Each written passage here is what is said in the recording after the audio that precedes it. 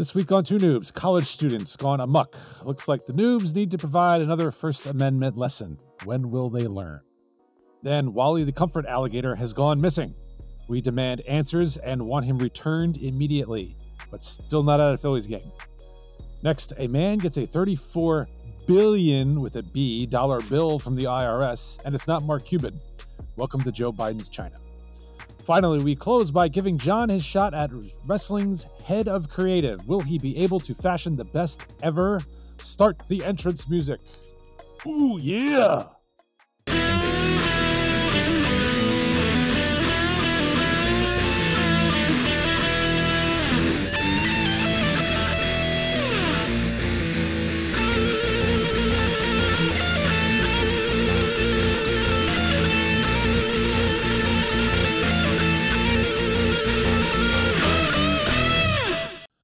It is episode 188 of Two Noobs Talking. Stop that. Both Sorry. Knock it off. That's right. Yep. You should. I had a rough week, guys. Okay, yes. I was walking like a cripple for 3 days. Beg pardon? What happened? Yeah, I threw my back out last Sunday. Oh, yes, I remember. Reaching down to pick something off the floor. That's not fun. Got to bend to your knees, not your back. I know. But let me throw out a special thank you to DDP for his back pain series of programs, which have me back on the road to recovery. I'm feeling a lot better. There you go. Awesome. Well enough that yesterday, for a hearing against Apple, I was able to throw on my business attire while still wearing shorts. Nice. As I shared with the both of you. Yes. Yes. Business casual doesn't always apply to hair. You know what I mean? The visual I want to get out of my mind. When I first saw the picture, I was like, what is he, going on a sports program? Good Lord. It reminds me from that show back, I forget what it was called, but they had the sports anchors, and they would always do the show when they were in their three-piece suit up top and their underwear with socks on. I think that might have been an old Sports Center commercial from back in the day. Probably. I think if I remember right. Yeah. Probably. In fairness, it was more than just underwear. I had legitimate shorts on. Okay, so still a frightening visual. Well, thank you for making sure you had shorts on before you sent the picture. Yes. I appreciate you. Good Lord. Hey, look, guys, my skivvies. Just don't show up that way in court, Steve. That's the only thing. That's the fear, right? You know, you go in the court and you're thinking like, oh, I've got everything dressed. So you walk in and you just have your underwear on. What the hell? Yeah. I'm fairly certain that would not happen to me. Excuse me, sir. Wear your pants. Yeah, exactly. But thank God for virtual hearings, because yesterday would not have been a fun day to suit up. Yeah. Oh my gosh. Yeah. And immediately after the hearing was over, it all comes off. Because that's how I roll. Calm down, ladies. Calm down. I had a T-shirt on underneath. Okay, give me. All right. Give me a break. Yeah, there you go. All right. I'm in a Florida mood today. Okay, so over there, that's Jacksonville John Tracy. That over here, that's Miami Matt Craig. I in the middle, I am Sop Choppy Steve Murray. There you go. Look it up. Look it up, people. Nice. Yeah, it's. Oh man, I am so far away from Florida. Yeah, I know. Yeah. So who's moving to that city in the Torn ACL League, right? I mean, what would Choppy? Top choppy pork chops or something like that. Who knows? But yeah. Hell, we'll work it out. We'll work it out. Trying to figure that out. I was once from Sheboygan, so I could go anywhere. That's true. Yeah, of the three of us, you've kind of been all over the map, Mr. Tracy. In small places in Japan. Yeah. You've been. Wait, you were in Japan. You were in Sheboygan, yes, Chicago. Were you in South America at all, or was that? I don't know. I was not.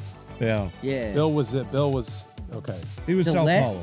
The last place I was, and I don't even remember, but it was where they first found the pterodactyl. So Bavaria. I moved to there because, who doesn't like pterodactyl? Yeah, right? Exactly. Flying lizards. I mean, that's awesome. I went from San Francisco to Roswell to Gosh, you've I been just moved everywhere. back to San Francisco. Oh, I was in. Well, I took over Christmas Lake Valley. For a little Christmas while. Lake, Yes, yeah. Oregon. yes, you did. But You I did. am back to San Francisco. Right? No, I'm now in Wilbur. That's right. Yeah, that's I'm right. in Wilbur Cobbs. Cobbs, Yes. that's right. Yes. Fun And then fact: for I me- had a. Yeah, go ahead. No, I was just going to say Baton Rouge, Vancouver, Baton Rouge, Philadelphia now. Nice. I've kind of like done the whole big check mark in reverse kind of thing, I guess. I don't know. What I was going to say was I had a phone call or a video call with a gentleman from San Francisco last week, and he told me, fun fact, and I never used this term, so I was in the clear. He said people from there hate it when you call it Frisco. There you go. Because he asked if it was okay for him to call here Philly. And I was like, Oh. yeah, that's perfectly fine. We say it all the time. Yep. But apparently people in San Francisco do not say Frisco, and they hate when outsiders say Frisco. No I will kidding. only now refer to it as Frisco. There you go. Oh, that's harsh, dude. You're so mean. There you go. Wow. All right, well, let's All get right. into the Dubby Energy Fun Fact while we're on a tangent. Sure. Visit Dubby Energy at dubby.gg. That's dubby.gg. Or download the app. And if you enter our promo code, Too Noobs Talking, that's TOONOOBS Talking, you can get 10% off your order. Matt is Games of Thronesing it up today with Dragonade, a special blend of dragon fruit with pink strawberry lemonade. Burn through your day with this jitterless concoction. And with our promo code, you get $4 off a $40 tub. So suck it. There you go. All right. Matt, you have the fun fact for us today, correct? I do. This one Go for came, and as you guys know, I love stats in NHL. And of course, now you have your next gen stats in the NFL. This one is the NHL Edge, which is, I guess, the version of the NFL's next gen stats. Nathan McKinnon, one of the best skaters in the world, gentlemen, maxed out at 300 miles skating over an 82-game season. He was the only player to eclipse 300 miles skated this season, logging 300.15 miles, equivalent to more than 11 marathons over the 6-month session, or season, I should say. And per game, 300 miles in 82 games, which he played in every single regular season game, comes out to about 3.65 miles per game. So, Nice. Wow. that is impressive. Do we know how many minutes he played? That I don't know. Okay. That I don't know. I would say maybe 20 in the 23 to 25 range would be my guess. For That's what forward, Star so. forward, yeah. A Yeah. star Yeah. forward who plays power play, Yeah, and I think he kills penalties. That's probably He if he might, doesn't kill yeah. penalties, it's probably more like 20 to 22. yeah. Then But he what- touched every inch of that ice. Oh, no That's question. what I was trying to make sure every game. Yeah, He hit it all. Yeah. he's And that guy probably, can fly too. Yeah, that guy. I whenever I see like him skate, it's like the thing about him is that it's effortless. It just looks so effortless when he's out there on the ice. It's him with and McDavid as well. But yeah, I just wanted to kind of give that little bit of a shout out. Very Just cool. kind of give you guys an idea of what you might be wanting to do if you ever go into the NHL. You could do a marathon over an 82 game season, or multiple marathons over an 82 game season, I should say. That's quite something else. I man. will don't not know. run Okay. 11 marathons. I will not skate the equivalent of 11 marathons. I will not watch 11 marathons. I Yeah. will eat cheeseburgers and sit on my fat ass until the day I die. Yeah, there you go. Yeah, John is the All I gotta Phil say. Kissel of this podcast. that's right. I laid it down at this point. I worked out enough when I was younger. I'm fine now. Yeah, there you go. All right, now do Phil Kissel. My stomach just grew. Did that help? There you go. All right. Well, speaking of sports disappointments, John, we're going to give you our Sixers end of season next week. Yes. We need a few days to digest what's gone down in this last week or so of games in the playoffs and their untimely exit. But John wanted to throw an over 40 in today on that very subject. You can see he's wearing the hat. Yes. So, Yes. Yeah. so I will let him go forth and prosper. It's the only damn hat I brought with me, so I'm stuck now for months. I wanna stop the bleeding real quick with Philadelphia and the Sixers. They should have beat that team. I understand, but Yeah. Yeah, we blame you, by the Yeah. way. they should From have. last week. Yes. We blame you for this. They should have easily beat that team because when when two players tried their hardest, they won. When two players got stopped, nobody else tried hard for more than a quarter. So I have the most interesting take to this. Okay. This is absolutely the best thing that could happen to Nick Nurse in his first season, because he's a prick and will never fail like this again. So I can't wait for the offseason. He's probably going to hang out in Maury's office before Maury even gets into his office and be like, who's my power forward? Who's my backup shooting guard? Who's my fifth guy off the bench? I need 6 dudes that can play defense. I feel like he's going to just annoy the shit out of ownership until they put a team on the court that doesn't lose the series point total by 1 point. And that's looking at you, Tobias, with your 97 missed layups in that series. Oh, goodness. I can't wait to see you play for Detroit. I really can't. How about Sacramento? Why don't we just ship them there? I'm just He saying. needs to go to Detroit and average 35 points and lose every single game. That's what he needs to do. How about the Chinese basketball league? Why don't we send him over there? Yeah, get I something mean, there, he's too. way taller than all of them, though. So, Yeah. Also, he'll be a superstar over there. You know, But like yeah. what we paid him to be here. but Yao is really big over there, so he might not take him because Yao likes players that play. So How many points did he have in Game 6? they get the good old 0. Great total of 0. Yeah. And how much money was he making this season? 40 million or something like that. Oh, yeah. And you know the best part about it, the best part that if you hate him, this is your moment. If you hated that contract like I did and other people did, this is your moment, because he had so many opportunities to step into threes, which is one of his things, and he just put the ball. It was just bad. His fundamentals weren't even there, and that was terrible. Yeah. Well, the good news is the 2 star players you're talking about are under contract, Yes. along with Ricky Council IV, I believe. Yes. And that's it for next year. This is why I'm telling you the bright part is Nick Nurse is a prick, and this is gonna go his way now. There you go. You have 3 starting lineup positions we need to fill. Let me give you some thoughts on that. Yeah. Exactly. Oh, goodness. Yikes. Okay. All right. Well, we'll dig into that more, and we'll get John's take on who they should sign or trade for or whatever next week in episode 189. Until then, we'll say, Oh yeah. Yeah. We got, yeah. There's other things we got to do. Oh yeah, topic 1. Right. Yeah. Oh yeah, John, stop messing around in my Google sheet. There's nothing there. There's nothing there for you to see. I can see you moving around in there. I don't have a pen, damn it. Leave me alone. Well, the reason there's nothing there, topic 1, we're just kind of gonna go off the cuff here because there's plenty of news stories you could pick from. Yeah. As I said in the intro, college students gone amok. What the hell? I guess this can be our over 40 rant. I guess so.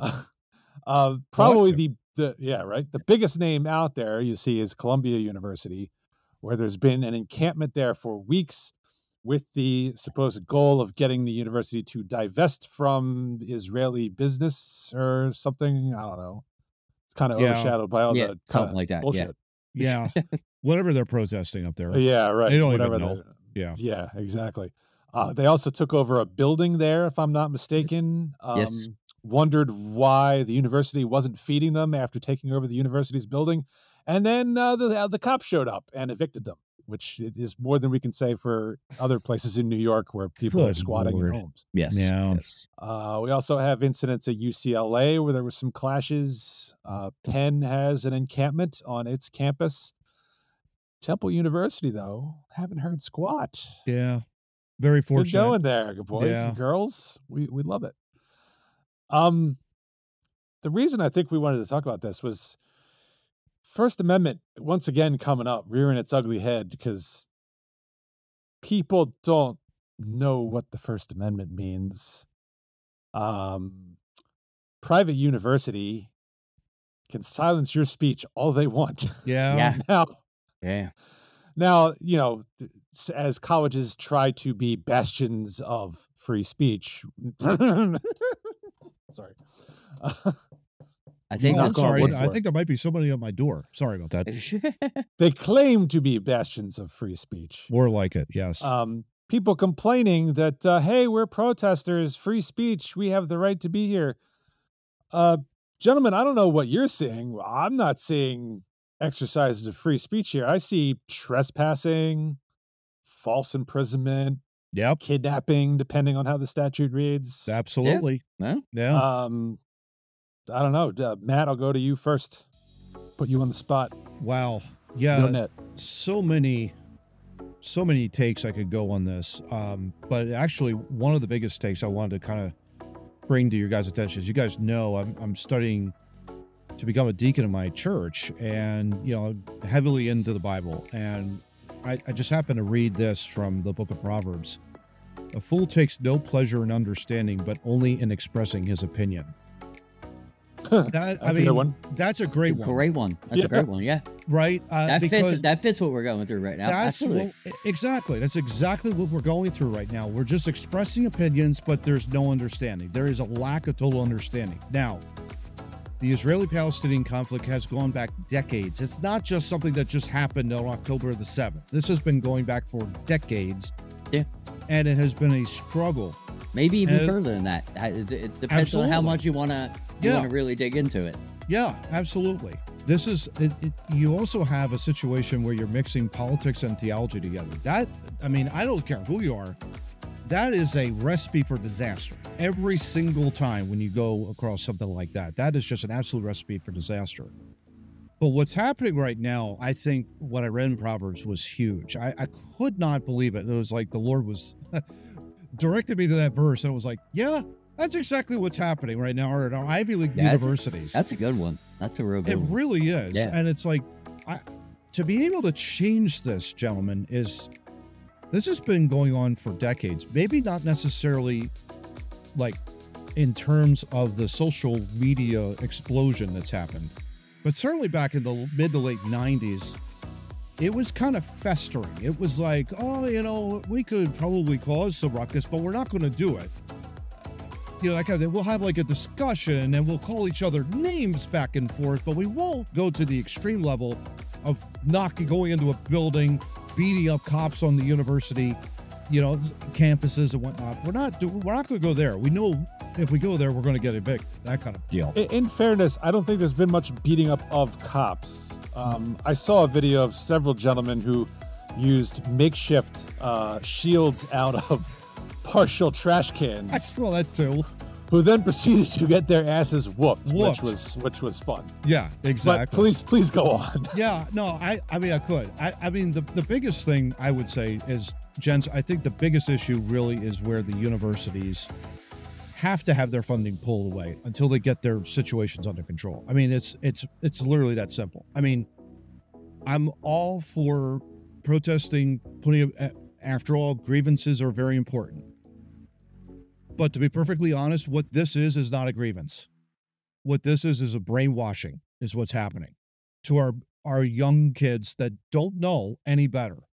And instead of actually, you know, reading and understanding what's been going on over the last decades, over the many decades of this conflict that's happened, they only look at the hot button issue. What's happened for me lately is what this is all about. And so people are just expressing that opinion without a full understanding of the knowledge.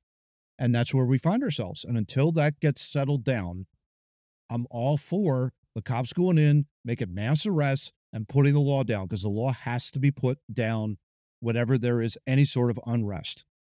Now I can rest. There you go. Awesome. John, the gavel passes to you, sir. Oh, there you go. Okay. How do I put this? Welcome to history taught by social media. Yeah. Right. I will just give you the absolute perfect example of Candace Owens, who is a huge fighter for the truth in this world, doesn't even know who she works for. And didn't even research that and said some shit that made her not employed there anymore. Yeah. It's dumb on every level. You have YouTube where you could educate yourself. You don't even need to pick up a book. My friend Adam, I asked when this terrorist attack happened to Israel, and I started hearing news. I asked Adam, I was like, can you point me in a direction? I kind of want to quickly get up to speed. Yep. He said, oh, not a problem. Here's 97 YouTube videos that will pretty much get you up to speed by next week. Awesome. That's why I love that dude. That's why he, helps us produce this thing with that stuff. It is so hard to explain it as an outsider, but it's so easy to look at it. You can tell that nobody, from the people that are running the colleges to the people that are going to the colleges to the politicians that are talking about it, nobody is actually educated on what is going on. Absolutely. There was a poll taken in Gaza 2 years ago that said, you do know Hamas is a terrorist organization. Would you re-elect them in an election? 75% said yes. So if you just look at their population and you take 75% of them and you say they agree with terrorists, that means 75% of that area is terrorists. Nobody wants to think of that. The other thing is the LGBTQ community has shirts for sale on the internet that says LGBTQ for Hamas. Last 3 outwardly gay people in Gaza were thrown off of buildings. You can look that up on the internet. It's pretty easy. Here's your they found out, they threw them off the building. Yep. Here's your proof. Gentlemen, Don Lemon agrees with us. Mm-hmm. Amazingly. That's saying a lot. Because he was interviewing a woman who said, the gays for Hamas or whatever. Yep. And we live under oppressive regimes in Texas and Florida. And he's like, are you really comparing Hamas to the governments of Texas and Florida? Yeah. Because this is Don Lemon. He's like, I'm gay. If I go to Texas, nobody's going to throw me off a roof. Right. Mm-hmm. Right. Absolutely. Right. It boggles my mind, guys. It's mind-blowing how uneducated people are in the world where we have this thing. They got to the moon with something less than this. Yes. And there are thousands and thousands and thousands of people with 2 of these. Yeah. And they can't figure out, me too, and one's right here. I only have one, but yeah. And they can't figure out this is a simple conflict that has been going on for so many years. Yeah. This is the lack of wisdom and understanding. I point back to what I said before at the top. The lack of wisdom and understanding and just spouting off an opinion is not going to get us anywhere, nor is spouting off platitudes. I can't believe how many videos I've even watched, gents, of this conflict, and all you hear is platitude. And I'm like, I've had enough of it, to be honest with you. Yeah. Had enough of it. It's like, you got to tell me what the hell is going on and have the courage of your conviction. Tell me what's going on and have an idea of what you want to do to try and solve the problem. Not just give platitudes. When you corner these people, that's all you get. You never get straight answers and explanations or solutions. Yeah. But I think there's a big thing that we're missing in this conversation is, have you seen what these idiot politicians are doing live on TV? Yeah.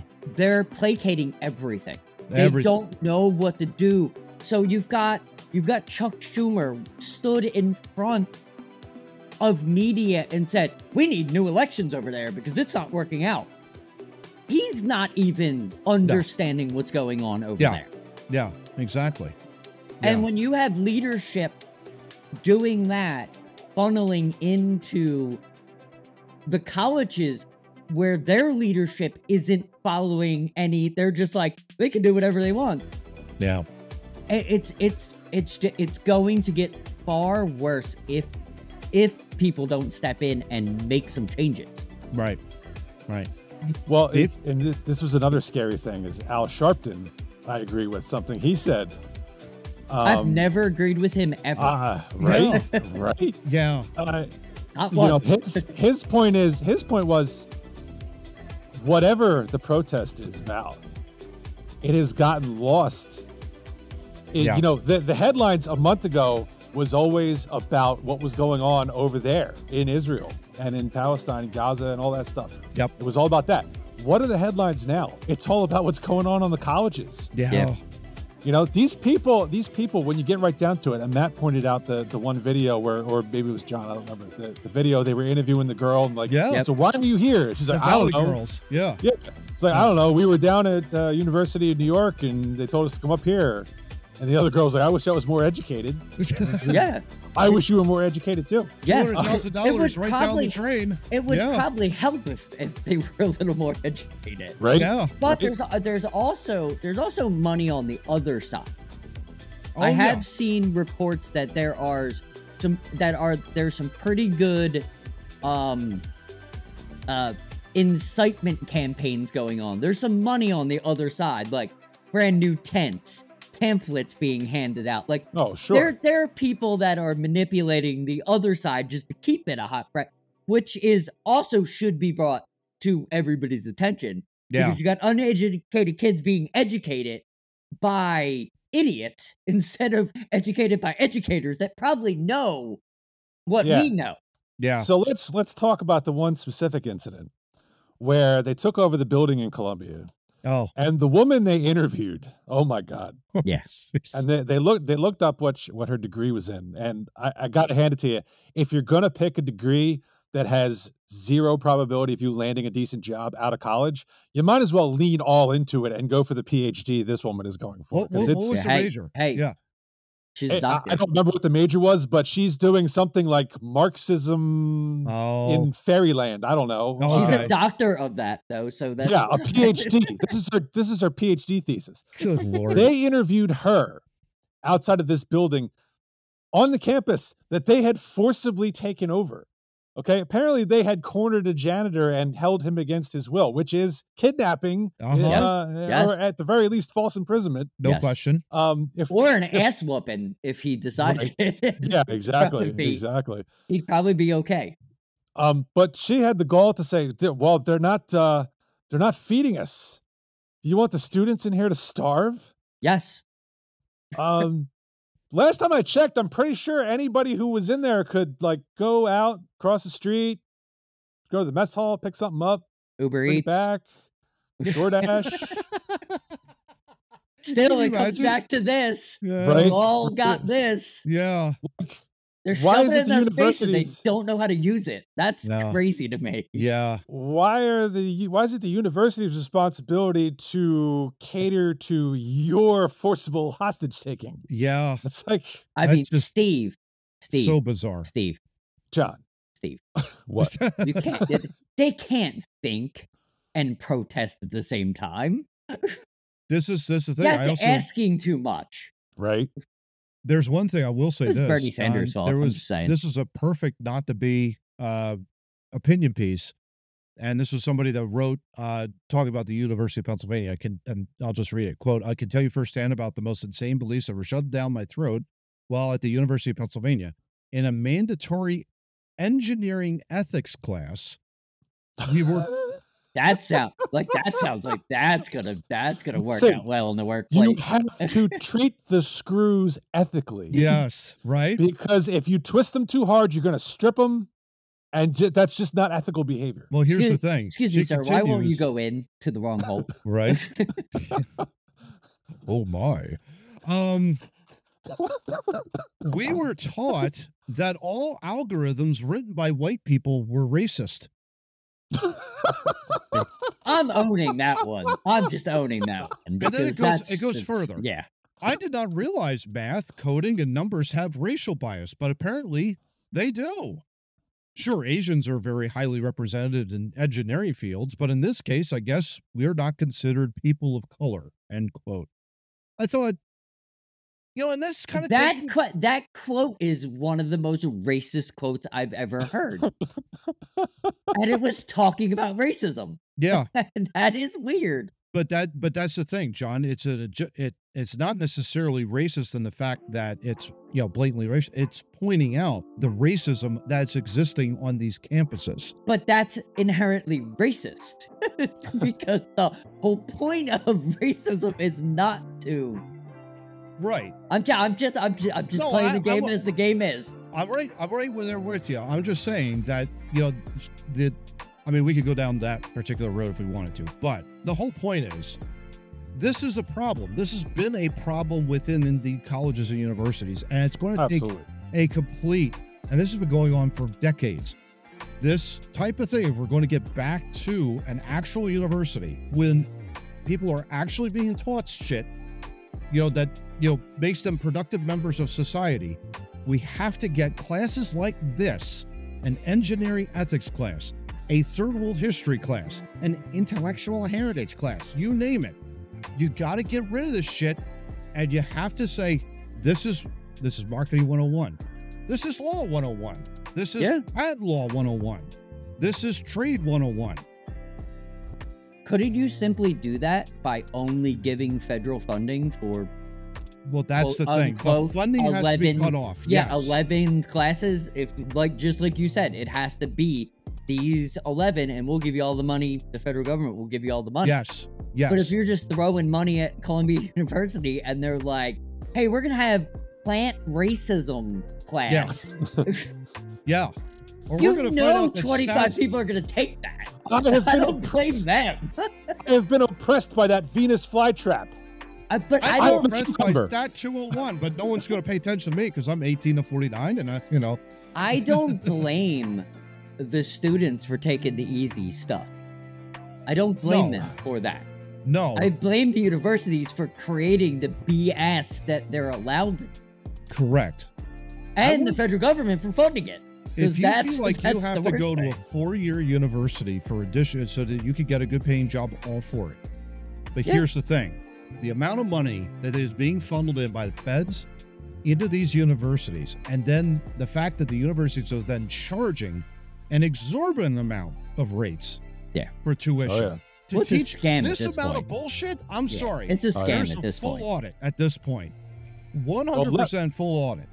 Let me go on to the money thing for a minute here. Now, because there are a couple of things come to my mind. First off, the whole Columbia protest is allegedly centered on, well, we want Columbia to divest from Israel. They're taking money and spending it in Israel. And to some extent, there could be some legitimate reasons you might back that. You are taking my money. Makes sense. And then you are giving it to a cause I don't like. We have examples all the time. Then don't go to the university. Well, that was going to be my point. Yeah. If you are so concerned about where this university that you chose to go to is spending your money, maybe you should research that ahead of time. Yeah. And don't go. Right? Yeah. Right? And then the second thing is what a lot of these protests have turned into.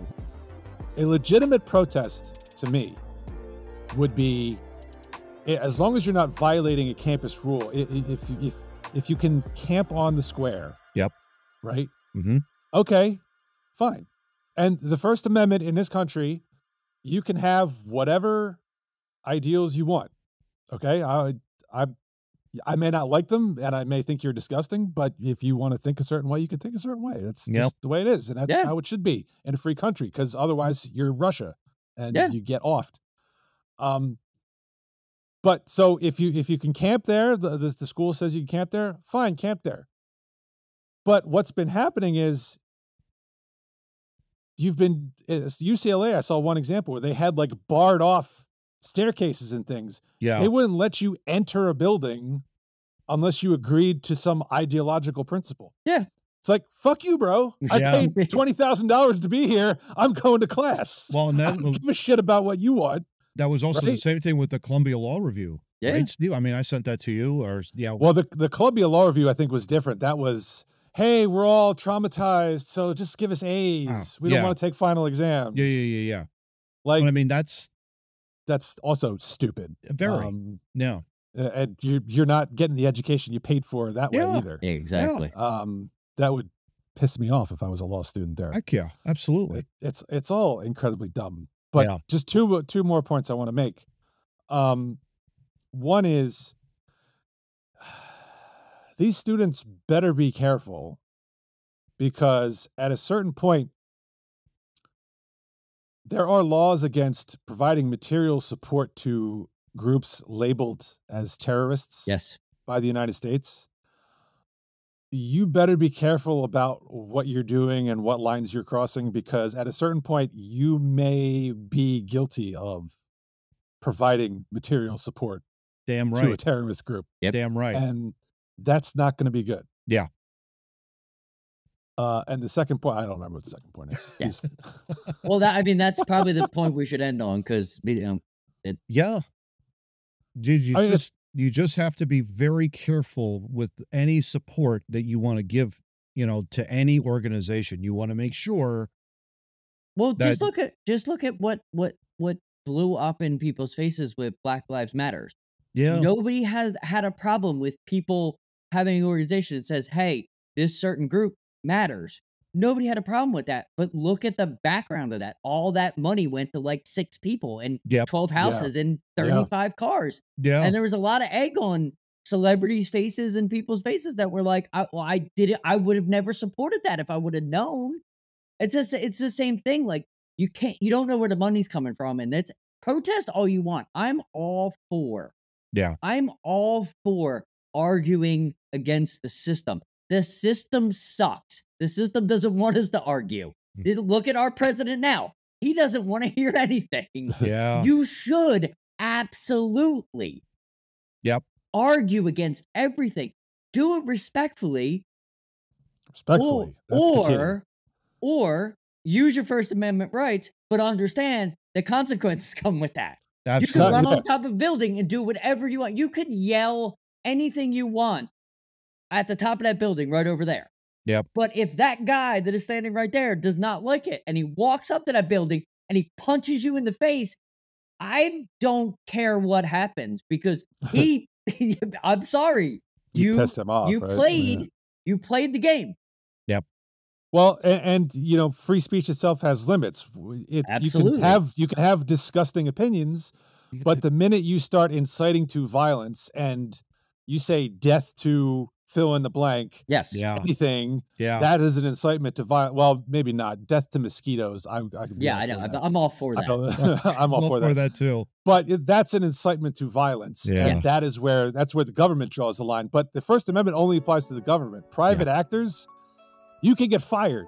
Okay. Yes. Yep. You could have these people who are coming out of these colleges. It might be, hey, were you part of that protest on Columbia? Yeah, we're not going to hire you. Yeah. There's already been a ton of that. Yeah. There's been a ton of companies came out said there is absolutely no way that they are hiring people from X, Y, and Z. Yeah. Like and the they have the major universities. They have every right to do that. Yes. Absolutely. Yeah. The point I wanted to end on, the second point, which was John's point about doing protests respectfully.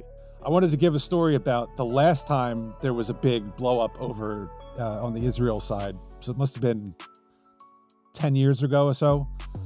There were weekly protests down in the city, Philadelphia,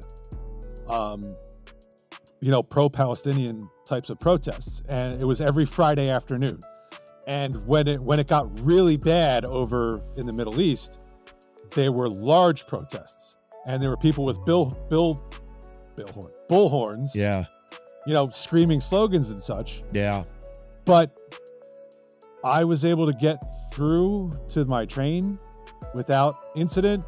Traffic seemed to be moving, even though you had people screaming on bullhorns and holding up signs. Yeah. They were protesting, but they were doing it without, creating a problem for other people. Right. This is what's going on now is completely different. Like if you are going to go and you're going to screw up somebody's graduation ceremony. Yeah. You've paid $100,000 for 4 years of school. You get a nice graduation ceremony, time to celebrate with your family. If you, what's the word for somebody who does something just for themselves? Narcissist. A narcissist, Yeah. Lex Luger? Yeah. Lex Luger. Counter.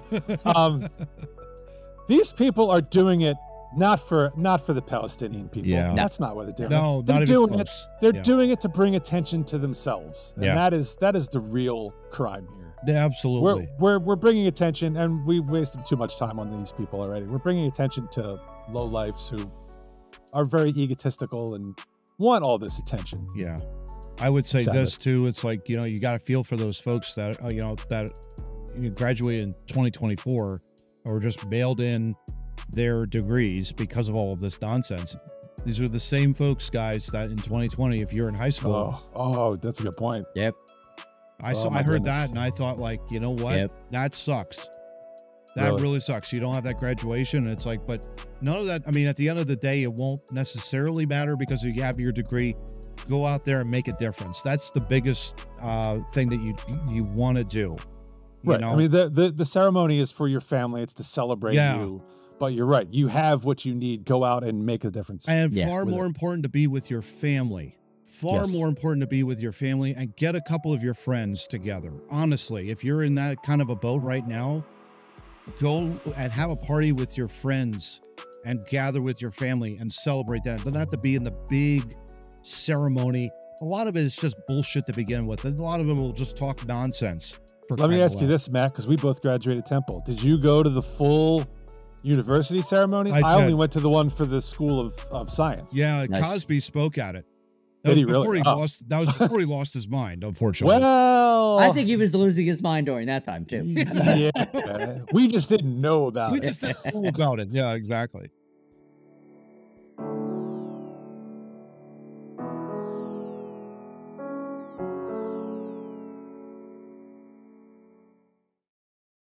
I want to go to class.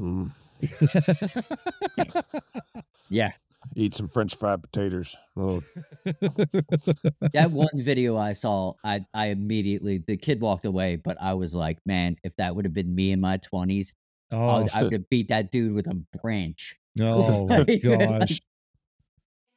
Jeez. Unbelievable. Anyway, Anyway, topic 2. on a lighter side. Gators. Gator. That don't bite. I'm stalling trying to remember the name of that movie. Oh, Sling Blade. That's right. Yeah, Sling Oh, there you Blade. go. Yeah. Billy Bob Thornton, Sling Blade. That's a good movie. You should check There it you out. go. Check that Tremendous out. actor. There you go. All right. Yeah. Wally the alligator. If you recall, last year we had, I think not one, but 2 Yes. different yeah, episodes. multiple, We talked about this. Wally the alligator, the emotional support gator. Yeah, he went Once- to Citizens Bank Park and was Correct. rejected from going in, and then went right. into the Wells Fargo Center. Crazy and S. Flyers came, Gritty decided. and met Gritty, and Gritty petted it the whole bit. So yeah, we'll link those 2 episodes above. We'll find them. And we Yep. were shocked that Gritty survived that encounter. That's, I was Being more worried Gritty? about the alligator than I was Gritty. Yeah, exactly. Yeah. Gritty's Gritty got to be also- wanted for murder already. Gritty also went to the Philadelphia Zoo, I think, at the same time, right? He like saw the lions and the leopards. and all oh that yeah, kind of he stuff. was Yes, he getting. did, yeah. That's right. He was getting the one leopard all riled up behind the glass. He was like going like this. on Yeah. the- Oh, we my love goodness. Gritty, but sometimes we get scared. Oh Yes. Well, this is unfortunate news regarding Wally the Gator, gentlemen. Joey Henney has thousands of social media users following his pages devoted to Wally, the cold-blooded companion he calls his emotional support alligator. He has posted photos and videos online of people petting the 5.5 foot alligator That's a big gator. like Yeah. a dog or hugging it like a teddy bear. Now Henney says he is distraught after Wally vanished while accompanying him on an April vacation in Brunswick, Georgia, a port city 70 miles south of Savannah. He said he suspects someone stole Wally from the fenced outdoor enclosure where Wally spent the night on April 21st. In social media posts, Henney said pranksters left Wally outside the home of someone who called authorities, resulting in his alligator being trapped and released into the wild.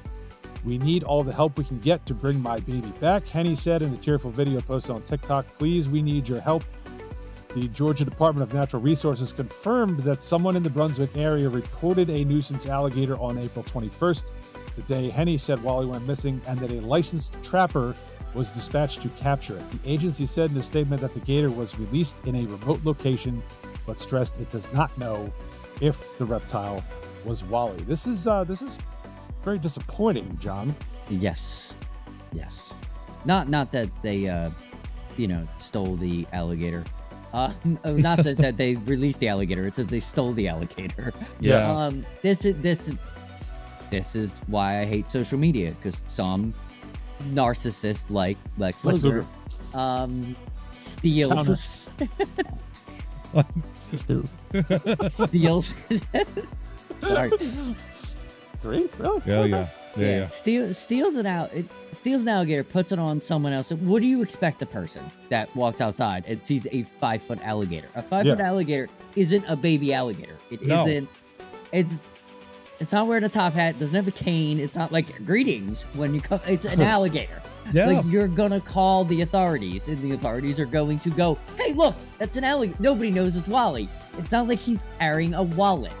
Yeah. Like, It doesn't have like a collar around him or anything. yeah, that's what I'm that, saying. Like, right? this is, it's just, I feel really bad for this guy, because it's just his emotional sword alligator. I'm not trying to make fun of that at all. I think if that brings him happiness and it helps him in his life, that's awesome that this thing exists. But it's just so sad. Like, the fact that the article called them pranksters, no, they're assholes. Yeah. Like, they're thieves. They're not pranksters. They're jerks. Why would you? Oh, look, I see an alligator in an outdoor enclosure. I'm gonna steal it and put it on someone else's porch. You're a moron. Yeah. Like, why would you do that? Yeah. Leave shit alone, people. And especially like when you have something like of that nature of an alligator, it's like I think we were reading, wasn't like one of the handlers basically saying like you got to like make sure that your hands essentially close the jaw of the alligator in order for it to be moved, for God's sake, because you never know what's going to happen, with this thing. And it's like, what a weird and bizarre turn of events, right, guys, with this whole thing. It is. It's annoying because there were so many good stories. Like, he brought joy to a lot of people, even though the Phillies were like, nope, no alligator, which we agreed with. The Phillies, right? We totally agreed with. But that story brought a ton of other stories, and he was able to go to a lot of other events, and Wally became a celebrity and brought joy to a lot of people. And how would people feel if someone on TikTok that brings joy to everybody and is on TikTok all the time, and like any of these guys that have 1 million followers that like do special events and stuff, what if someone kidnapped them? Everybody'd be outraged. Yeah. But the alligator gets kidnapped, and nobody, like, we find this in an article very deep. Yeah. It just sucks. It sucks. People are stupid. I don't like it. People are narcissists. Lex Luger. Counter. I can sympathize. When we had a cat where we still have him, thankfully. Yep. He got out of the house almost I want to say 8 years ago. Okay. God, was it that long? Oh, yeah, that's a long time ago. Yeah. Well, he got out of the house and he was missing for 2 weeks.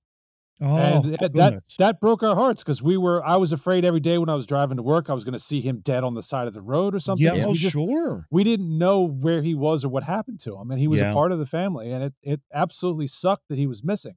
Yeah. So I absolutely feel for this guy. Alligator, cat, whatever your pet or emotional support animal is.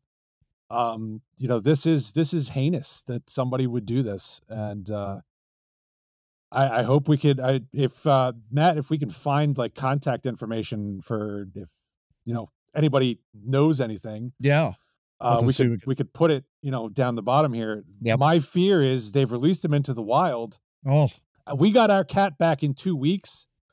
I had to put out a trap to get him, like one of those raccoon kind of what do you call it? Ethical traps or whatnot. You know, that doesn't hurt them. Steel I had to cage put out or one of those to catch him and get him back. He probably looked better than he should have for being gone for 2 weeks. Yeah. But he didn't look like himself. Yeah. He looked like he saw some things. Yeah. I've seen some things. Exactly. Yeah. Exactly. My fear is Wally the alligator, who has lived in captivity, as far as I understand, for his entire life. Most of it, at least most of, most of it, doesn't know how to handle himself. And I think, John, you said in pre-production, Georgia, lower Georgia, that's some gator country. There's going to be gators every square foot. And alligators are very territorial. You don't find two hanging out like, hey, what's up? There's mating season and there's eating season, and that's pretty much what alligators do. So and how is, you know, I don't know what his feeding regimen is like, if he'd be able to find food on his own. It's a great question. That's anher problem. So and one of the things that scares me about it is that the owner said in the first, I think it was the first one, the Phillies article, that he wasn't very aggressive. He wasn't like a biter. He was very timid. That scares me because I don't know if you've ever been close to a wild alligator. They're not timid. That's the last thing that they are. That is very true. They're dinosaur eating machines. That's exactly what they are. Yeah. That also happened to us, talking about, you know, Steve, with your cat. We also, like, with Snowbee, our beloved Samoyed, she got out of the fence, basically just ran and started running towards Route 73. Oh, jeez. You want to talk about a nightmare, but the parents had no idea where she was. I mean, and she ended up on the other side of 73, kind of like further on down, you know, back into a creek somewhere, and they finally grabbed her, and you could tell she was even spooked back then because she had seen some things that was like completely unfamiliar, namely cars running down the road. And it's like, good Lord. This isn't my normal habitat. Yeah, it's not even close to my normal habitat. That's the thing. A lot of people kind of assume, oh, it's a dog or a cat. They'll be like, oh, come here. And no. When they get out of the house, when they get out of their structured, normal environment, they panic. They have no idea what's going on. They have no idea what to do. They absolutely panic. Yeah. And I've told you guys the story. We were putting food out, hoping to get this cat back, and the food was disappearing. So we're like, oh, he must be eating at least. And then we saw who was eating the food one night. Yeah. It was 3 raccoons. It was not a cat. You were feeding your new family. The 3 raccoons. Like, oh, look, Steve's awesome. Let's go get some more food. Speaking of 3 narcissists. Lex Luger. Lex Luger. Well, let's hope that this guy can find Wally the alligator and get him back. Yes. It's certainly a devastating story, and we hope for the best. Absolutely. Yep.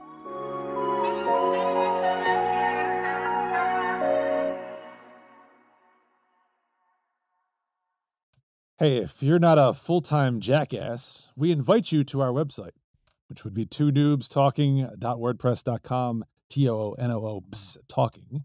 There you can watch old episodes all the way back to episode 140 on the site. And if you want to see something before that, it gives you a link to our YouTube channel where you should like, share, subscribe. Don't be a boobs, follow the noobs. You didn't say it right, Steve.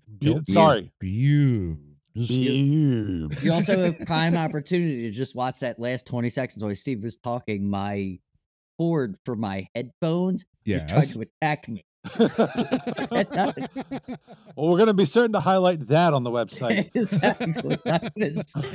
I was almost strangled to death by my own equipment. That was kind of crazy. And I didn't move. And if you don't like that type of visible comedy, if you only like to listen, or if you're blind and can't watch us, there's plenty of audio links you can find on our website, which will take you to websites where our podcast is broadcast audibly for the world to find. And if yours isn't there, it's because you're not using a popular one. We don't.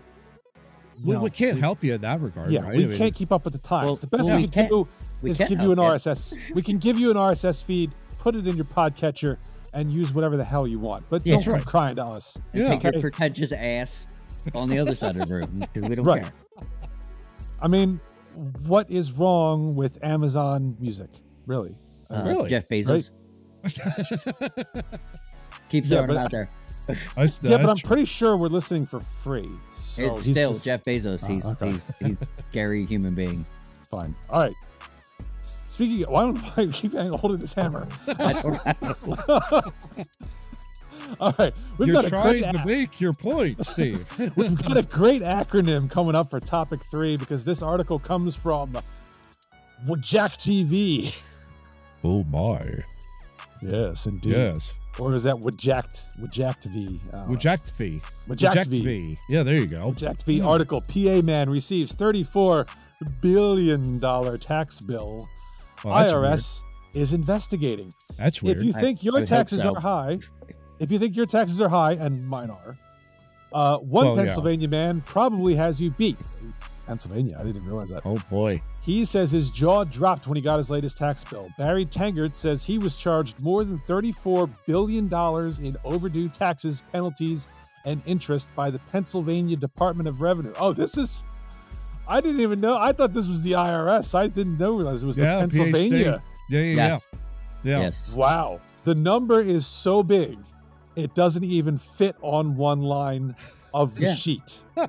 Because Pennsylvania tax is normally like $11 if you or 11 cents, more likely. Yeah. Right. What are we? A big 3%? bill from a big bill from there would not be. Yeah, would not be $34 billion. No, yeah, exactly. Yeah. Yeah. Well, so Barry says this year his tax preparer noticed a mistake on his 2022 return, sent in an amended return. He adds he actually got a refund from the IRS on the same day he got the bill. That's hilarious. That's awesome. That Barry shows did you how reach out. crackpot the system is. Yeah, Barry exactly. did reach out to the Department of Revenue to see what was going on. They told him they'd look into it and get back to him in a few weeks, which means he will have to follow up 5 to 6 times After they get rid of floppy disks. Yeah, right. Exactly. Right. Or, gentlemen, I don't know about you. I would love to have a $34 billion tax bill because that probably means I made $80 billion this year. Yeah. I would totally pay. If I made $80 billion, I would be glad to hand you a check for $34 billion. It wouldn't I'm sorry, to the me. libertarian in me is screaming right now. I would not want to pay any taxes if I had $80 billion in revenue. I'm sorry. That's all mine. See, I earned that. No, Why I'm am I all giving it for to the government? You know, that kind of a I'm deal. all for paying my fair share. Oh, stop it, Joe Biden. I'm all for Well, if I'm making 340 billion, $11 million they owe Iran. I 100% agree with you, Matt. For my salary, I shouldn't be paying these idiots anything. But if I make $80 billion, okay. Yeah, you want to pay taxes. it doesn't have to be as drastic as Joe Biden wants it to be. Like he wants them to pay everything and then it forgives student loan. That's dumb. But I realized if I made $80 billion, I could move to an island, a remote island, and be away from people. Like and I could pay someone $1 million a year to get my groceries. There you go. And I could do that for the rest of my life, and it wouldn't. But it would also cost you. It would also cost you $1 million for the groceries because he would have to sail his ship to get the groceries. Still wouldn't make a dent. It still wouldn't make a dent. Yeah. Well, here I was all ready to jump all over Biden and the IRS hiring like 80,000 more people last year. There was 85,000. 85,000. Thank you for the correction. 85,000 people to the IRS. I was ready to jump all over that and say, you guys can't double check the bills you're sending out. But here it's the PA, Department of Revenue? Screwed up. Which is probably even worse because you are a small department. Yeah, you probably have maybe 50 people, maybe. If that. And the question is, you see, okay, Matt owes $11. Steve owes $11. John owns $11. Fred over there owns $11. Oh, $34 billion. Oh, well, that just goes in that pile. Right? Seriously? Yeah, right? Yeah, the reason I love this article so much is it is state tax. Are you kidding? That is the easiest way to find. I understand the federal government. You're handling everybody. You're handling Jeff Bezos to me. Like, there are some, you could probably make a mistake. But come on, the PA tax, how many $34 billion mistakes are there? Right. Yeah. That's my question. Yeah. All right, Matt, lean six this for us. Okay, so if we're going to do this seriously, we have to figure out what caused the problem. We have to get down to the root cause of this issue. This Taxation? That's the ultimate root. That is a definite one. We're going to write that down. Taxation is definitely one of them. There, and it's going to start there. But by the way, just so everybody watching, I'm all for consumption tax, not income tax. So if you don't get my jokes, I'm literally against how they do it, and I want to do it another way, just to clear everything up. Yeah, this to me sounds like it's more clerical error than anything. I mean, you're thinking about most PA department. I mean, I had to look this up. Maybe state tax, I think 6%, right across the board. I think for all items, I think. I'm thinking mostly in terms of like purchases. Yeah, and the sales tax thing. Yeah. So Department of Tax Revenue, you're probably looking maybe about half that, I'm guessing. I'm just spitballing here. Let's just say it's 3%. That would mean that guy would have to be earning, gosh. Oh, hell yeah. $87 gazillion. Yeah. Like, I can't even do that. The multiple billions of dollars. I don't see that happening. Therefore, I think it is a definite clerical error that was probably just, put into place. And I mean, do you think they've got bots running these bills that they're sending out, or do you think humans are actually checking them? Because I would assume if humans are checking them and you see a number running over to the second line, that might give you pause to be like, I might want to double check that one. Yeah, hey, boss, can you come over here for a minute? I've got a $34 billion. I've done nothing but $11 for the last 8 hours. Yeah. And can you take a look at this for me? For sure. Yeah, I'll give you a great example of that, guys. I worked for a company that had a month-end review, the billing department. And what our main goal was to look and to make sure that all of our billing rates were correct. Any rate that was incorrect had a rate of $99.99. It was known as what we called our error rate. Because we knew at that point that the rate was skyrocketing. It would cause an outrageous amount to be billed, on a particular customer's invoice. We knew our amounts were, and we're talking like in the pennies and cents, that kind of thing, 10, 12 cents, that kind of a deal. Large volume, that kind of a deal. So if you get $99.99 on activity that's like you're doing 1,000 file transfers, all of a sudden you're looking at about a $99,000 invoice. That's not exactly correct, right? You want to correct that before the invoice goes out. This, to me, there was none of that. And that's where I would pinpoint in terms of Lean 6. What are we doing in terms of making sure that the rates are we're double checking all the rates, that kind of deal, and then just gutting down to that root cause to try and figure that out. Lean 6 over. Part of my problem with the whole tax system is, and I've seen this, the way the tax system works is the government knows how much you owe. Yes. You have to guess. Yep. And that's if the wrong, one thing that you get penalized. Said that, Steve, a couple of weeks ago on the podcast, I had no idea that that's exactly what you have to estimate. That's just so weird to me. That's just like I get paid an annual salary. This is what your tax rate is. This is the standard deductions. You owe this amount, or the refund is coming from the Fed. This happened. You just gotta. What a weird. I've been filing taxes the same way for so many years. Yeah, it's just because it is what it is. Yeah. Well, the estimated taxes is one issue that I have, but what I'm talking about is even for somebody, if you have withholdings, on a standard salary, you still have to file a tax return, and you are still guessing as to what you owe. You're using all the tools. Yeah. But you're like, okay, this is my best guess for what I believe was owed from my salary this year based on all the deductions. Here you go. And if the IRS is like, nope, you got it wrong, you're in trouble. Yeah, it's so bizarre. It's so bizarre. They're like, tell me, I'll check if you're right, and then we'll settle up. Don't make me go through the guessing game. I 100% agree with you. Taxes should be easier than ordering a burger. If you go to Five Guys, right, and you're like, I want a double burger, I want it with cheese, I want it with bacon, I want it with XYZ, I want french fries, I want a drink, right? Here's $20. Five Guys in 11 seconds will say, that's $12.54, right? And you're like, no problem. Yeah. The government is like, hey, you worked. We know. Figure it out. I'll talk to you later. They're drug dealers at this point. Like, they're not even. Yo, you remember last Thursday you copped that? Yeah, yo, that too. Like, they're scheming over there. Oh yeah. Oh yeah. Idiots. Yeah. Well, hopefully this guy can get it sorted out, because I've had interesting, erroneous communications from various tax offices. Not bad.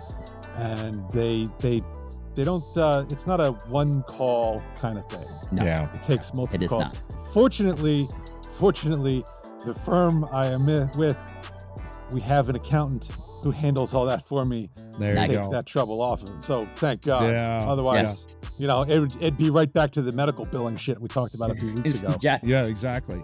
And don't worry. I mean, with all these big companies, they write off everything.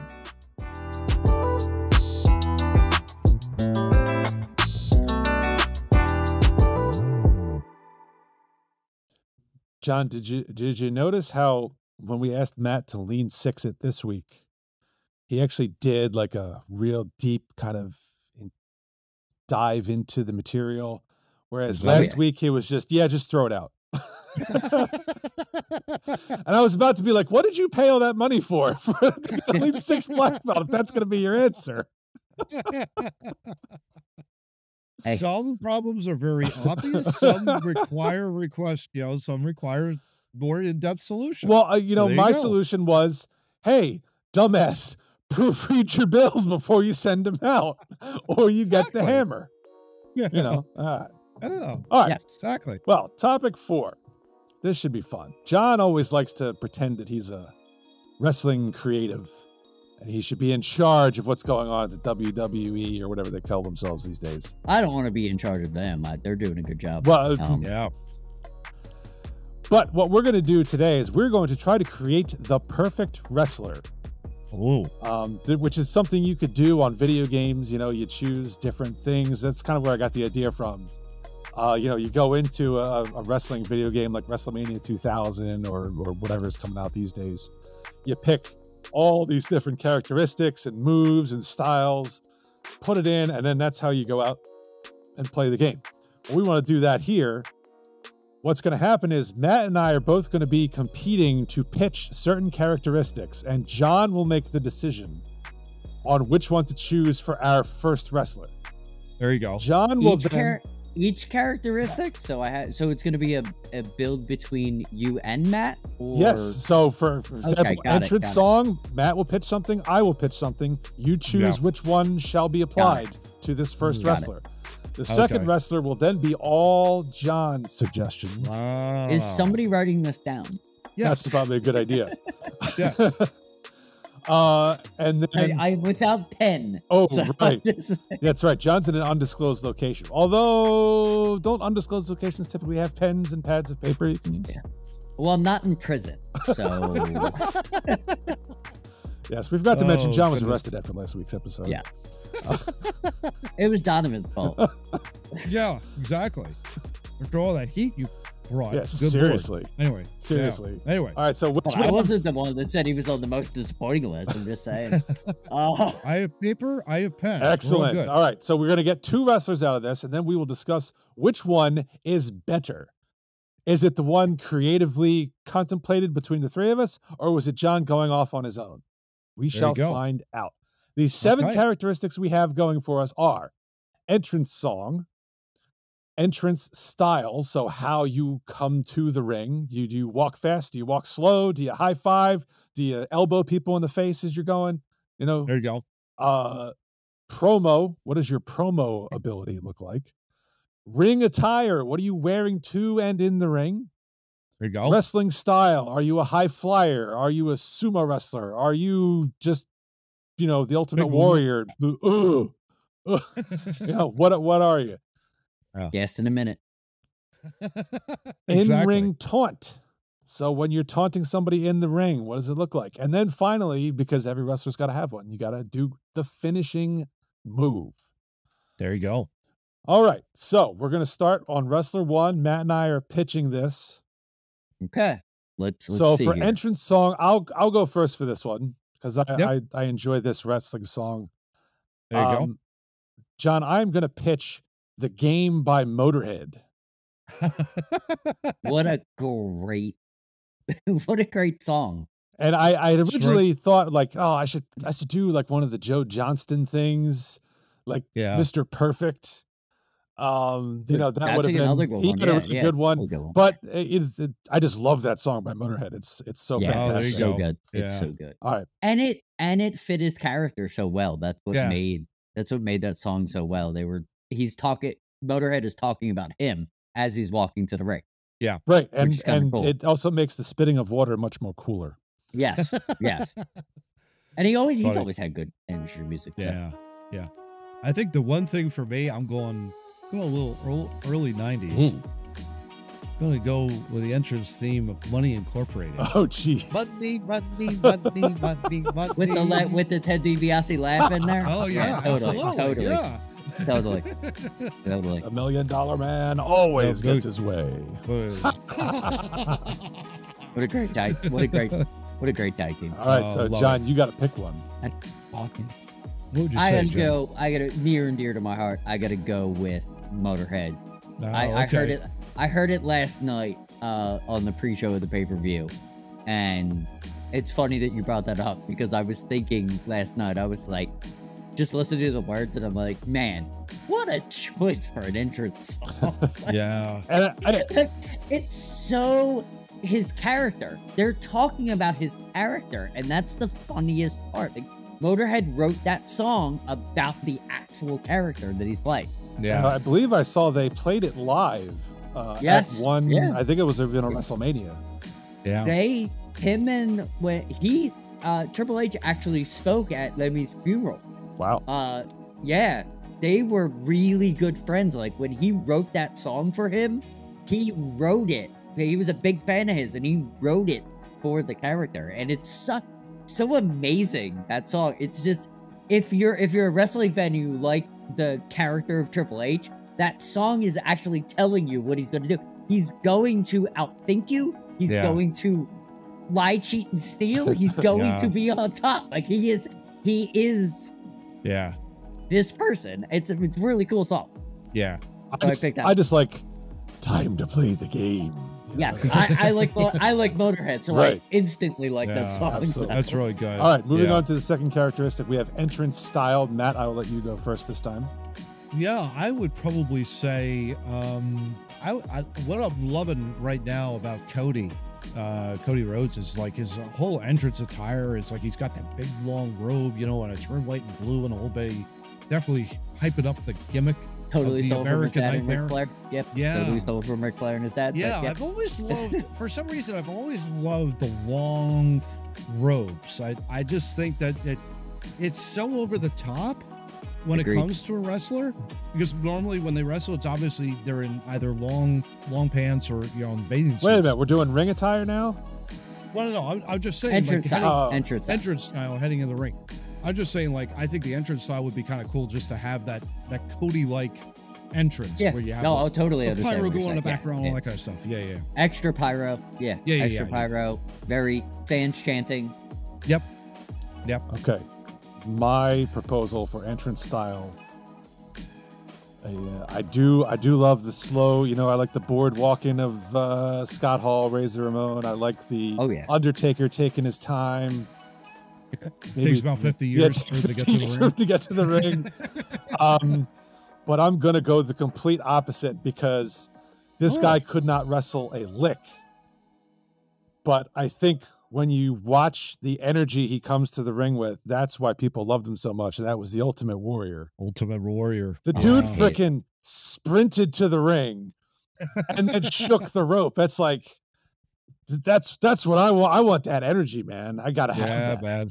Yeah. Tell you a tell you a quick story. When he wrestled Andre the Giant was mocking him by shaking the rope, and he was shaking the entire ring. No kidding. Oh my gosh. As one would if you were that size. Yes. Yeah. Yes. Wow. All right, so between those two, I will pick Cody Okay. because it is a perfect entrance. It is. Yeah. He learned from the people in the past. He learned from the Edges, and he learned from the Undertakers, and he learned where the pyro goes. He understands where to stop. He understands where to. Yeah. He takes his time down Where he there. poses and all that kind of stuff. Gives the belt away at the end, like the baby face he's supposed to be. It's all perfect. Like it's very, very forced and very perfect. So I'm going with that. Okay. Next up, we have the promo. And I'll take the first shot here, and I think you guys would know where I'm going because there's only one man who could do a promo. Yeah. Cup of coffee. Yeah, that's right. The cream rises to the top. Yeah. I don't think you could go any other way, but Matt, I will let you try. Yeah, I don't know how you couldn't. To be perfectly honest, I think if I had to come close, gosh, Sting's promos were always so good. Yeah. Like whether he was in TNA, AEW, there was always that strong intensity that he would always have. If he was so determined to beat you, he was a perfect babyface. Hell, I'll even throw when he was a Joker Sting back in the TNA days. That was probably some of the best work I've ever seen. Yeah, where he went wrestler, completely off the rocker. He stole it from Heath Ledger, of course, but I mean, but his style was weird. It was definitely different. It's kind of very intense but determined. Would probably be the best way that I could do it. But well, I mean, that's a tough. If I gotta put the Joker Sting into, even Macho like that. Macho was a part of that at a time. Oh, really? Yeah. Yeah, the Joker Sting. That was very interesting. But taking Sting's whole career, yeah. Man, what a body of work. 60, Would he retire at 64? 64. Jeez. Like, wrestled since he was balconies and shit. Yeah, wrestled since he was 19 or whatever that was. Yeah. That was crazy. All right, well, you gotta pick one. Gotta go Mach. I mean, of course, it's all promos. If it's not a Dusty promo, it's a Mach promo. Yeah. I mean, it's pretty simple. I saw a good one last week. Your mustache is crooked. His cream of the crop was it's a standard bearer for all people to learn the business because he didn't write it. He was walking from catering and picked up a couple creamers and figured it out. and the way that he uses it, the cream, it was to the top. He's an actor. He was always an actor. He will always forever be probably one of the best. Yeah. So yeah, definitely take Macho's promo. Sting though, very close second. I mean, especially if anybody's watching this and wants some wrestling advice, Joker Sting, just dive into it. It's amazing. Yeah. It's a good 9 months of craziness. Yeah. All right, next we go to ring attire. So what are you wearing in the ring? Matt, you can go first on this one. John, you made a great point on this, and I completely agree. Wrestlers should be wearing long pants for the rest of your career. Yes. Please. Yes. For the love of God. Mike the Miz Mizanin, please, for the love of God. Yeah, put on long pants. Put on long pants, man. Seriously. You know, all the guys that can actually work wear long pants. I'm just saying. Yeah, exactly. I'm gonna do you one better. I think you should wear long pants and a shirt. Yes. I'm okay with that. I'm okay. If you're in good physique, I'm okay. I just don't need, like I said, the reason we brought that up in the podcast, I don't need Finn Balor jumping up on the, when he was not wearing long pants, and my wife and my daughter giggling when he jumps up on the rope, because obviously we're seeing something that I'm trying not to look at. I'm like, hey, he's there, and they're laughing, and I'm like, see, wrestlers need to not do this. Not do this. Yeah. For ring attire, I will also pitch Macho Man because he had a nice set of long pants and a semi shirt. So I'll pitch that. But he was a short pants guy Yes, for he a was long. for a long time, correct. However, a he long did time. see the light eventually. I think that's because he didn't work on his legs after a while. It was all upper body. Nothing means nothing, yeah. Exactly. All right, so Love Mach. I love Mach to death. what do you got? Not that there's much choice between the two of us, but Yeah, attire has to be quick. Can I ask 3 questions? Yeah, Sure. sure. Long robe or jacket? Long robe for me. Steve? I'll cede to that. Okay. So long robe. Fine. So sunglasses, headgear, anything. Oh yeah, absolutely. Yeah. Okay, so you want the macho whole experience. Yeah, Like I mean, like the outside. Undertaker. Yeah, I mean, it's always cool when you see him have to take the hat off and like take all that stuff. Matt, are you going more Cody kinda ring attire, or do you want Money Inc. where they like literally had to take off their fake suits and what was great about IRS wrestled in his shirt? Yes. He wrestled in a business shirt. So you want suspenders. So you want gimmick like I want the gimmick. wrestling attire goes to the ring with the okay, got it. Okay. 100%. Yeah. 100%. There's where I have to go with Matt. Like pure wear your wrestling attire. Gimmick. Yeah. Okay. All right. It's old school. Think of IRS like in suspenders, long pants, looking like he was at the office. Well, and he's taking bumps. That makes a lot of sense because when I had WrestleMania 2000 for Nintendo 64. We all designed our own wrestling characters. And one of Matt's ring attires was he had the business, like the button down collared shirt, but he wore cutoff jeans on the front. Yes. It's all about business casual, baby. Business casual. Yes. So it all comes full circle. All right. Yeah, next up, we got wrestling style. What is your ring acumen like? And I'm what do you do? just name a wrestler. Bret Hart. Well, you go Bret. Excellent execution. It's in his name. I would probably top 5 ring technician of all time. Yeah. His brother might have been better than him, but we won't talk about that. But yeah. I would say the closest would be Kenny Omega, but I mean he's got diverticulitis right now, and hopefully he's all right. But yeah, and he's pretty good at what he does. But yeah, I would be glad to secede or cede to Bret Hart. secede. You're not seceding. Not seceding. You're not seceding. But I would cede Bret Hart, Johnny, if you wanted to go that route too. In-ring technician. I mean, I like Kenny's work. Yeah. I just think Kenny Omega is just like the best wrestler I've ever seen. The only thing I'll say about Kenny Omega is what my wife said to Kenny Omega, and it made me. I literally spit beer on the floor when she said it. The first time she ever saw him wrestle, I had seen him wrestle like 20, 30 times. The first time she'd seen him wrestle, I was like, why do you like him? She had watched wrestling with me for 4 years, so she already understood what I liked about wrestling, and she was like, why do you like him? And it made me think about something. He's tremendous. He is absolutely tremendous. But Bret Hart, Owen Hart, anybody, like Chris Jericho, you can put them all. Kenny Omega's in that category. They all were trained by the same people. Yeah. So that it's called catch can is what Daniel Bryan calls it. It's a very Matt traditional respect. Gunther wrestles that same style. Yep. Giovanni, all those guys.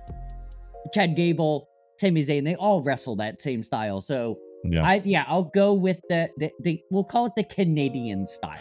There you go. Because it's very popular in wrestling, and I love it.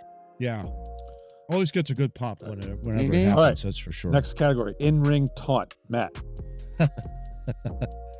So I kind of, we talked about the game earlier. His original gimmick as the Greenwich, the snooty Greenwich guy, the blue where he bows in front of the ring. That Vince stole from WCW because he was already that guy with his normal name. Yeah. With his government name. I mean, that's got to be, I would throw that in there. That kind of snooty, better than you and you know it, that kind of a deal. And he used to bow? Yeah. Yeah, He he used to do the he used to full do 3 moves and curtsy then bow. Yeah, it was Yeah, perfect. It was perfect. absolutely. All right. Fit the What a character heel. perfectly. Okay. Yep. He was best heel ever. My pitch is the Stone Cold barking in your face and throwing up the middle fingers Yeah. Love it. in ring Love it. taunt. Love it. Yeah. Like, you can't go wrong. You can't get wrong with either of them. I will go Stone Cold because he needs to be Yeah. on the list. Yeah, no Stone Cold question. needs to be on. Yeah. 'Cause, Yeah. come on, Austin 316, I just whipped your ass. He came up with that as he was walking back. Like, that was Amazing. not a written promo. Yeah. Hit a grand slam. He Oh, says yeah. it like whenever you see like I think it was like an A&E, and he's like, I just hit 2 grand slams with 2 promos. It's Yeah. Just amazing. All right. just So magic in a bottle. so we'll wrap this Yeah. guy up with a finishing move. Oh, I'll go first. For me, it's got to be the Razor's Edge. oh, That man. finishing move is so the strength required and the power and the absolute devastation it inflicts upon the opponent. Second, probably only to the bonsai drop from 600-pound Yokozuna. Yes. The Razor's Edge to me is the ultimate finisher. Very Just so good. people know, Jay and Jimmy Uso took the bonsai drop. You don't feel a thing. They were like 11 when they took it. Unless he does the version where he kicks his feet out. Then Yes, you might feel exactly. something. Yeah. Johnny, Good old Uncle Rodney. whenever I think finishers that get the biggest pop, just talked about him. The stunner. Yeah. It's the greatest yeah. finisher of all time, as far as I'm concerned. Kick to the gut. Boom. Yeah, that kind of, and you fly backwards, and some of them have been so great over the years. Oh, the Rock was amazing. Austin Theory was amazing. Yeah. You could just Scott Hall had a good one. Scott Hall was that. WrestleMania 18 Scott was Hall very underrated. Yeah. sold more stunners than what a talent. All right, so what are you picking there? It's hard. This is a hard one. I'm gonna go to Stunner because it's literally the most famous finish. All right. Yep. Both are actually being used today by really good talent. Now, So it's keeping it alive. And the Razor's Edge, we've watched it. both it really is an amazing move. Scott Hall signed off on the guy who's using it now. Years ago, he signed off and said, you should use this because you are, really tall like I am. Like, I think they're both 6'8", and he was like, you should probably use this move because it would totally get you over. And he's a champ now, and it's Damian Priest. He uses it. He does not use it as his finisher, but he uses it as a devastating setup to the in his moveset. Yeah, in his moveset. Yeah. All right, so we've got our first wrestler pinned down. John, all right, it's your turn to fill out. Yeah, right. I did that on purpose. There you go. It's your turn to fill out wrestler number 2. Well, entrance song. So I have a problem with this, and this is the swerve that I'm going to throw. So William Regal cut a promo a while ago. Matt might remember this because Matt watches AEW. William Regal called a man the perfect wrestler. And I don't want to create a wrestler. I'm going to just call Bryan Danielson the perfect wrestler, and that is what I picked. The entrance music is perfect. Yeah, the entrance style is perfect. Yeah, the in-ring is what we've already talked about. The dude can cut a promo. Yeah, his wrestling style is perfect. Can do a face or a heel. There's nothing wrong with him. And William Regal, who I respect more than anything, says he's the perfect wrestler, and I agree. Interesting. Okay, so you're copping out. No, I'm not copping out. He literally is the perfect wrestler. All right, then. All right, so we have wrestler number 1. We have wrestler number 2. I pick your guys' wrestler because there's so many Hall of Famers into it. I think it would be genius. All right, Matt, what do you think? Yeah, boy, you can't go wrong with Bryan Danielson at all, Johnny. That's such a great. I'm glad you mentioned him on the podcast. He is a tremendous performer, no question about it. Had a great match with Ospreay in the last pay-per-view that AEW did. I didn't watch it, but I heard it was like one of the best ever. It was really good. It was really good. Yeah. Yeah, I think I tend to agree. It's really close because it's like you have Danielson is like this technically sound, perfect wrestler, top to bottom. He And yet literally what- is the perfect wrestler. It's crazy. Yeah. And when you have like a collection of what Steve and I just put together, it's like a combination of going up against Danielson, and it would be a perfect time limit draw if they were to face each other. It You know would what I be a mean? 60-minute Iron Man. It totally would be. It would totally be. Yeah. So I mean, I would probably say it's a draw. Between the two. Leaving the crowd going, "What the hell? There should be a finish. What the hell? What the hell?" You know, they gotta do, but you're happy you saw it. You know, But that you're kind of going a back to the Dusty days. You're going back to the 60-minute time limit, no draw. Like, Yeah. I'm going to pick because, you know, the Oh, cream Mach. rises to the top. To the top. I'm And that- picking Macho the Hitman Game Austin. but that would, and that's funny because that would be the perfect wrestler to wrestle a guy like Bryan Danielson. Yeah. Like, it's literally, because he is all of that. That's where he learned it from. Yeah. It's funny. Wrestling is the greatest form of entertainment to me because it can be whatever the fuck you want it to be. Yeah. It can be anything.